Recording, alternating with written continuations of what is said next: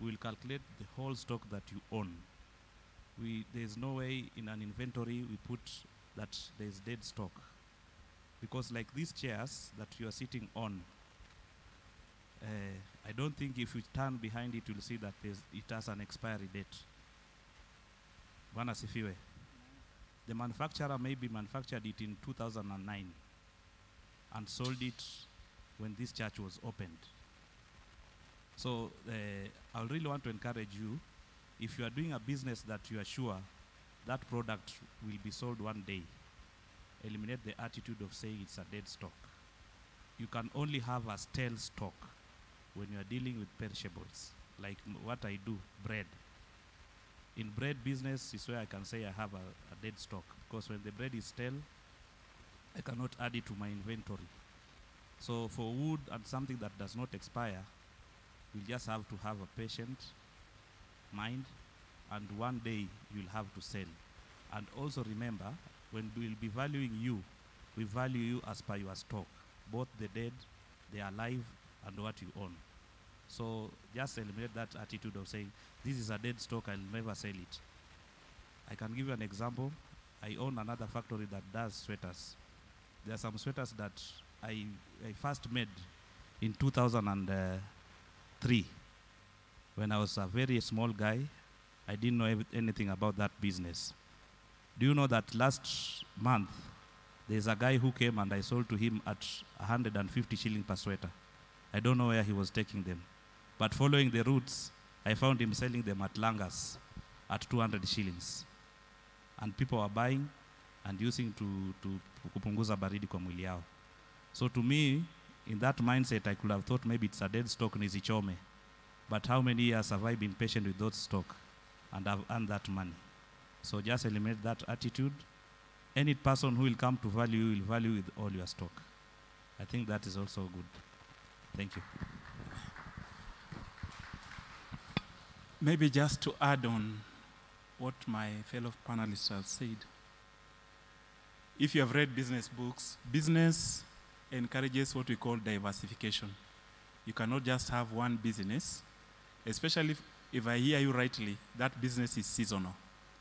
Now you need another business which we call a cash flow business, because when you diversify, there is what we call a cash flow business, just like you have heard. He has talked about bread. He has talked about sweaters. His business is well balanced. So for my friend, you need to look for another business which is a cash flow business, which can generate money on a daily basis, if possible. And then they usually say, research has shown that people who are in business have got the capacity of running 4 businesses. I don't want to go into that. That one is, we call it the mindset of the rich. We can talk about that later. But you have the capacity to run 4 businesses very, very well. Thank you. Wow, that question has been well elaborated. Tuwapige makofi. So, hiyo tunafanya testing tu, hatujaanza session. Kuna swali lingine? Anybody with a question? To the panelists, the early bird. Kuna mtu akona swali?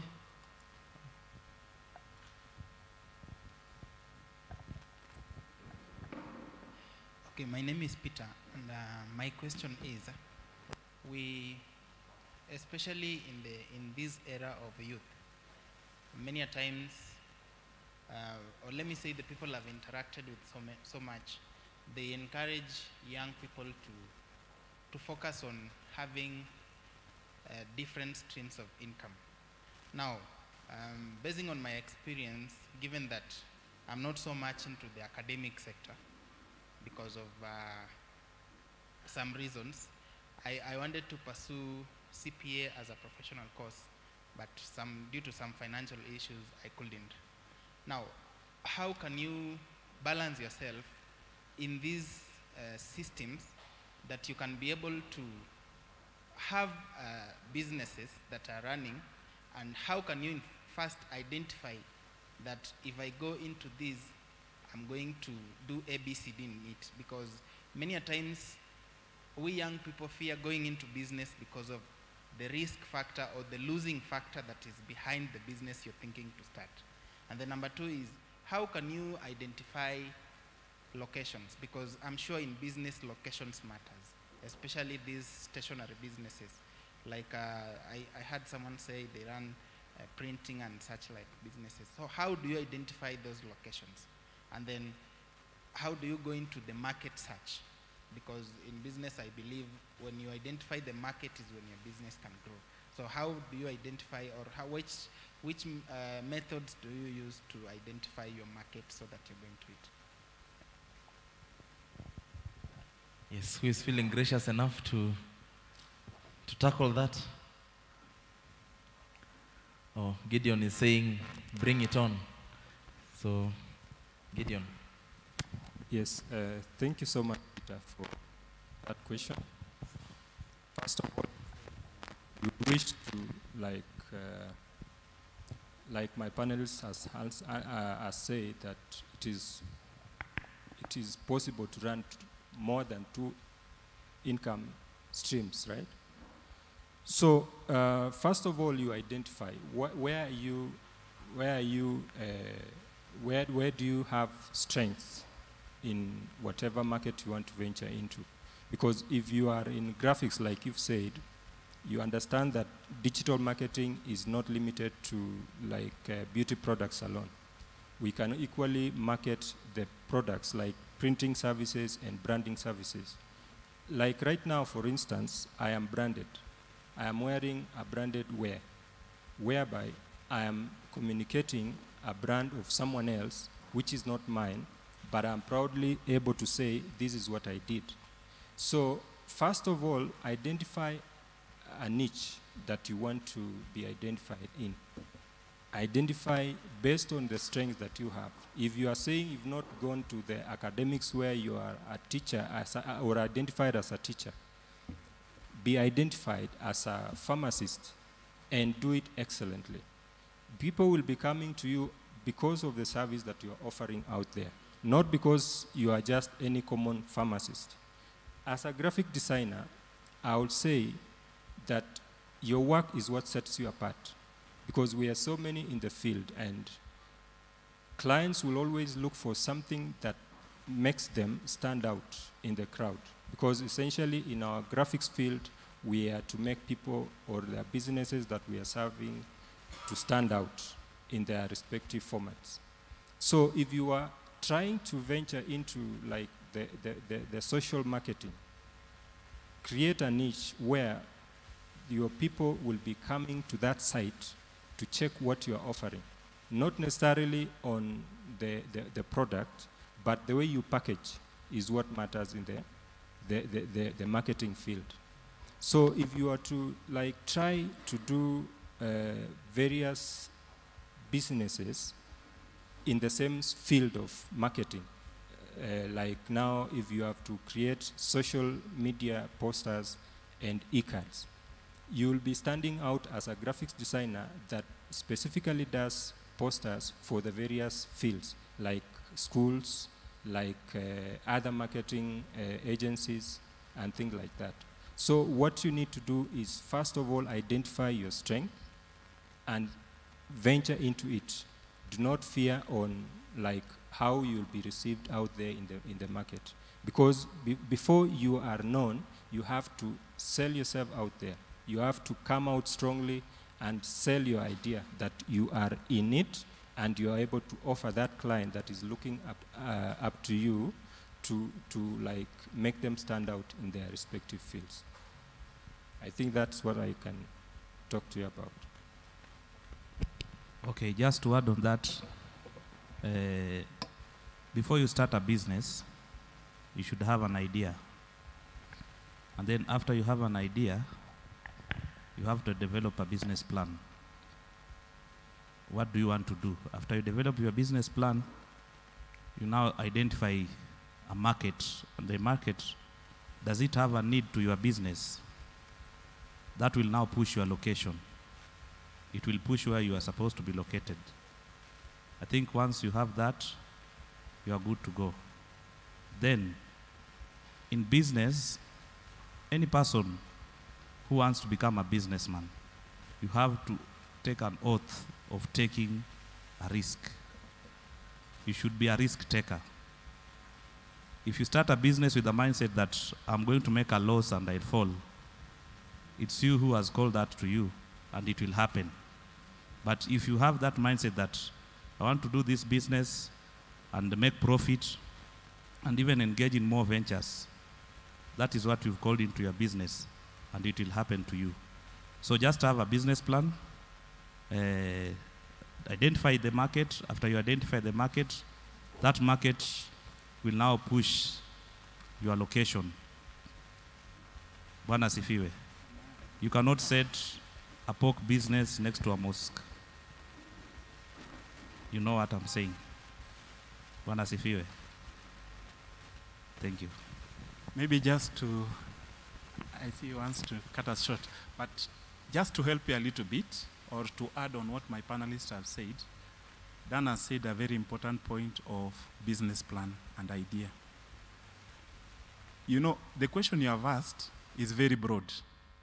For example, you have talked about how do you identify location. That one is identifying business opportunity.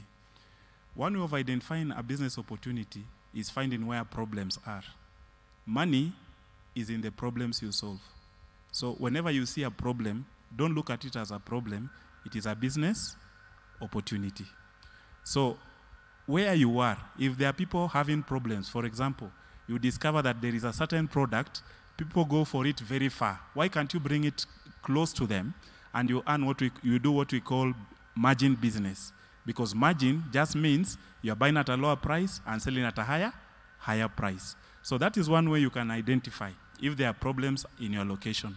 Another way you can identify a business is your passion. What do you feel, what can you do without being paid? That one will help you also to identify which business you can do. And whichever business you choose, you have had, you must have a business plan. We'll be digging into that as we move on. Thank you.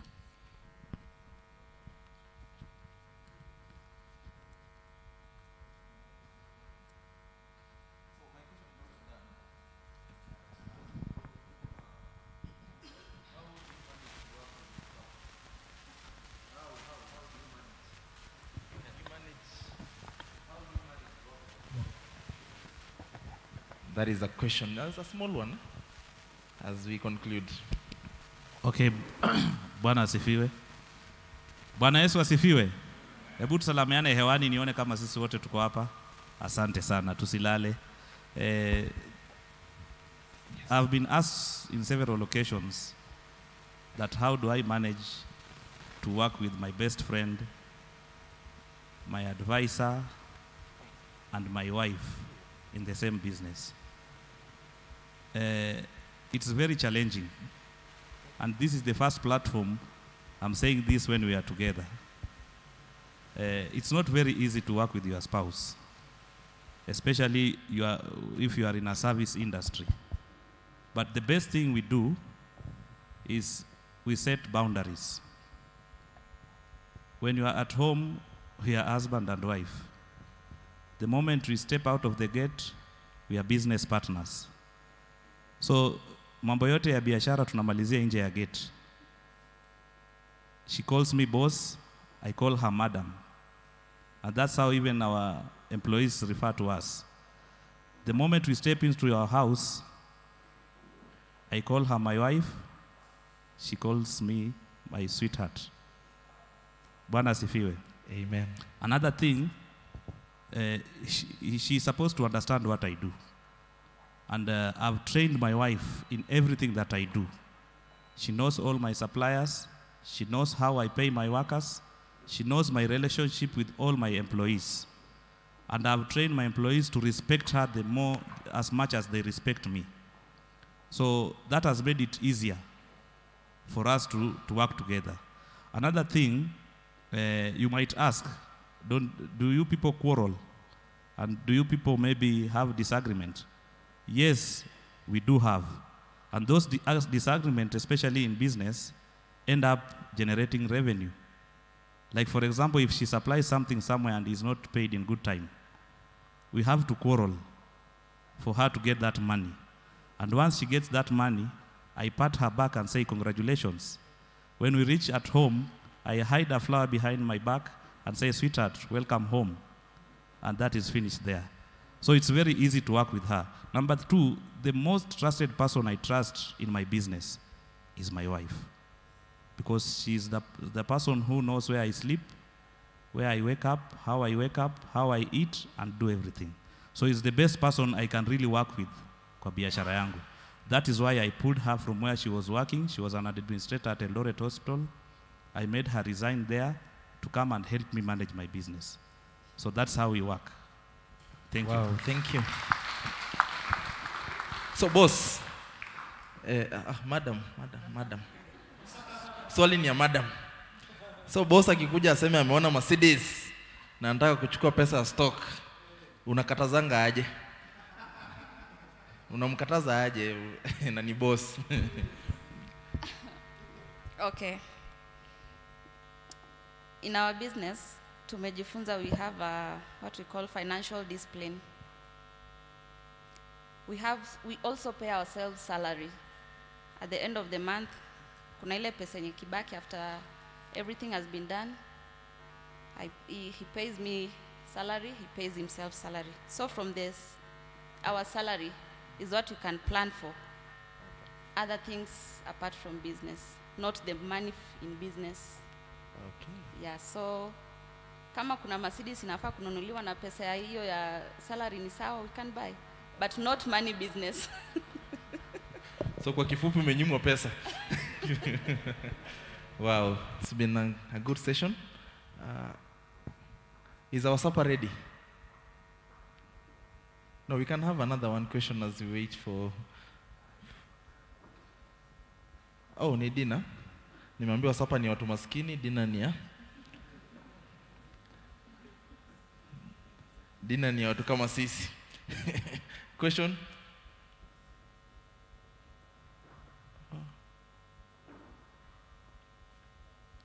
Mredi hujauliza swali?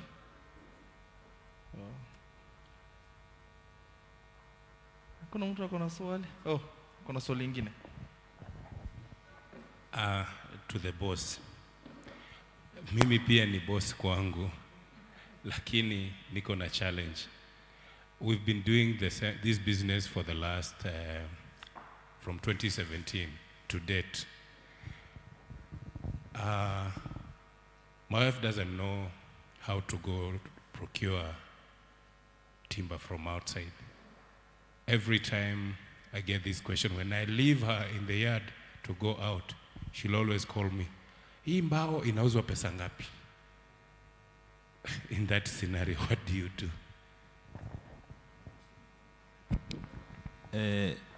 Thank you, my fellow boss. What I did to this beautiful lady seated next to me, when I called her to work with her, she went back to class. My classroom. I had to teach her from the roots of the business. And luckily, she's also a graduate in business administration, so it was easy. I taught her everything that entails what I do. Because before COVID, I used to travel so much outside the country. I could go to China and India, Pakistan, Indonesia. Sometimes I could stay there for even 2 months or even 6 weeks. Now you can imagine who can run that business with the employee of around 100 and above. So, mimi nilikuwa naangalia future. I called her, sat her down, and I have explained to her everything that entails to business. Yeye hata anajua kushona, anaweza kakuambia 1 kilo of raw material can give you how many units of a product. So, once you decide you want to work with our spouse, make sure you teach her everything that entails your business. Because we are human beings. And it's obvious that all of us sometimes can fall sick or we can become incapacitated in some point. Now, will you trust your managers to run your business? It becomes risky for a business person. So if you are a serious business person, make sure you engage your spouse and teach her, take her to class. Mwambie, hii mbao inakuanga hivi, hii inakuanga hivi. And me, I used to threaten her and tell her that I'm teaching you this because next week I'm going to Dubai for 2 months. And at that time, we used not to have WhatsApp. We were just communicating through email and Facebook Messenger. So they used to catch up very fast together with the manager at that time. Na hawakuwa na option. And the other time I was checking my emails, nilikuwa naona sometimes there's some machine that broke down, walikuwa na struggle, wanaenda mpaka wanaita mtu wa picha, awapigie, ndio waende wa scan, wanitumie kwa email, niwapatie instruction. But that one taught her so much. So make sure your spouse aelewe hiyo biashara, because in the eventuality that you are not around, she can easily run it and she can do it with passion because wewe ndio umemkaribisha. I think that is that. Oh, thank you. So maybe this question goes to Gideon. Gideon, mtu anauliza ako na kazi anaingia saa 1 na anatokanga saa 12. Kuna venye anaweza kuwa na side hustle kweli?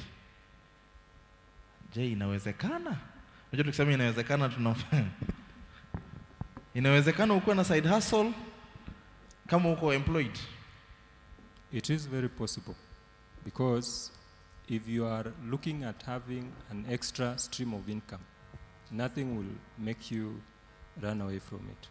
Because everything that you desire to achieve in this life requires sacrifices. So you can desire to have an extra stream of income, which is a passive income. There are currently so many online opportunities that can really substitute even the current job that you go from 7 to, is it 6 to 7 p.m.? Yes. So it's very possible. It depends on your identification of that opportunity, if it is there. And if you don't think that there are opportunities, it is good to reach out to people that are vast, like in these online businesses. There are very many opportunities, and it is possible.